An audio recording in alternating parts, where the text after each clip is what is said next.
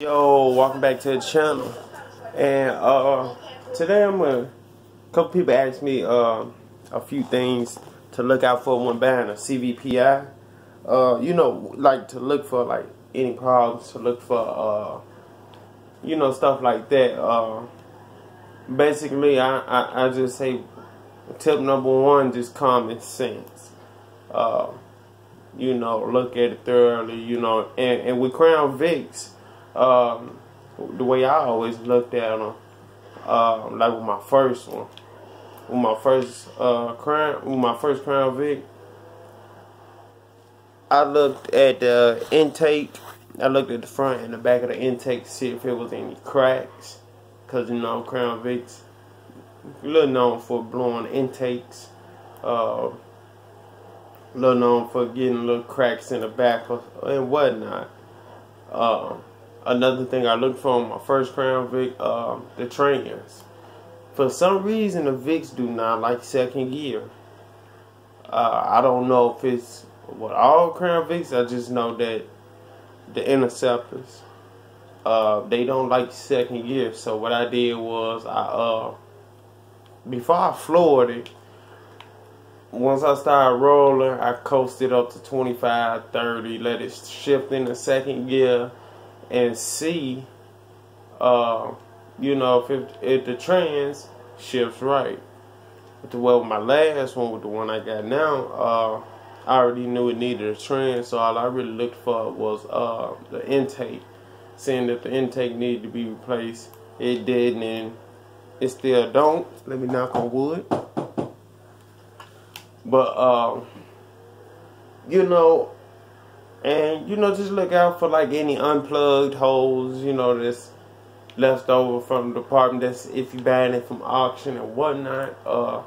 Just basically use common sense. It's like any other used car, You can roll the dice and you can come out good and not have to do nothing for a while. And you can roll the dice, you can still come out good, but turn around and have to do some serious work short term down the road. Or you can just buy it and rebuild it like how I did mine. Bought it for cheap, did a little fixing up on it. After I fixed it up, nothing major, just a hub bearing into the rear end and the shaft started falling apart. Back in October. So,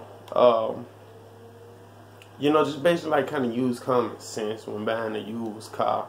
Do research on the car first. That way you know what to look for. That way you're not going in blind and, the car might have a common problem, but you don't know nothing about it until it goes and then somebody tell you, oh yeah, these cars had a common problem. And then you don't have the money to fix it and whatnot. I just say, just research the car, make sure, because like the way I did, like at first I said I wouldn't mind buying a 96 through 2011 Vic, because when I first started looking at the Vics, I'm thinking, okay, they all the same, they all got the same horsepower, whatnot, because they all got the same 4.6 V8 2-valve. But then more and more I started doing research on them. I found out other than interior body styles and they different in horsepower. I found out what the 96, 97 body styles, but they only put out like 190, 200 horses, somewhere around up in there, and or 210, 215, somewhere up in there. And I found out the 98s through 03s, 04s, they put out what, 220, 225, somewhere around up in there. And then the 06, the 05s and up, 240. So I mean not 240, 250.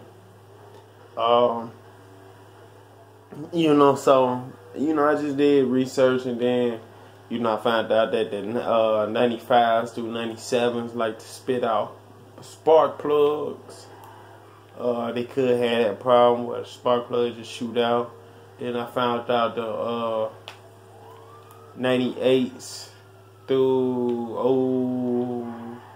03s, 04s, I want to say, had the major notorious intake issue, and the 03s definitely, and then the 03s and 04s had electrical problems. 05s had a little bit of an electrical problem, like the headlights, all the lights had just shut out randomly, you know. And then I was just like, forget it, you know. I want the I'm more performance guy. I want the max power, so you know, just give me the 250 and up, and we cool. So that's how I really settled on it, you know. Just do your research when buying a, you know, used car.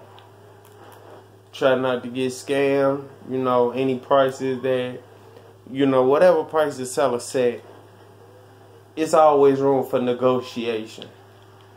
And especially if the car need a few repairs, you deduct that from the price. Like, look, I gotta get this fixed. I gotta get that fixed.